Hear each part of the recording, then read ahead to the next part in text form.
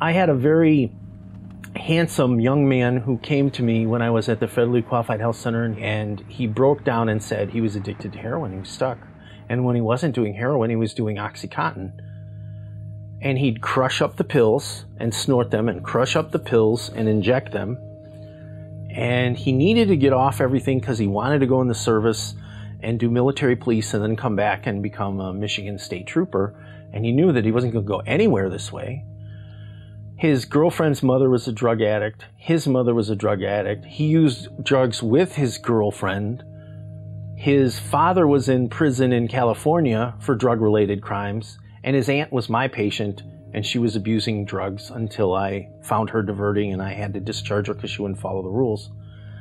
And I said, this is all family wrapped up. And is it genetic, or is it learned, or is it both? And I tried treating him with a drug called Suboxone. It worked really well. But when your mother gives you heroin for your birthday, that's a problem.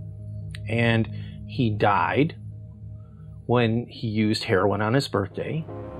You see young people cut down in their youth. On many occasions, we end up picking up the same patient repeatedly. The biggest reasoning behind that is there's not a good network in place for narcotics and addiction problems, right? So there's a nationwide and certainly locally problem with getting addicted people into programs to help them. The emergency department obviously isn't the scenario to do that, and many of these patients don't have primary care physicians. So even if they're admitted to the hospital because they're that bad, there's an assigned physician for them, but they don't have a follow-up primary care physician, and the cure is obviously a long-term, lifelong problem that you have to deal with. That's where the disconnect occurs and why we're seeing these rates and these repeat offenders. The medical system did not have a clue how to help this guy.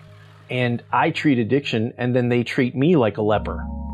So there's a continuing circle of discrimination and stigma offered by major healthcare corporations and local hospitals that don't open up and say, we have some public accountability, we need to reach out and work on this.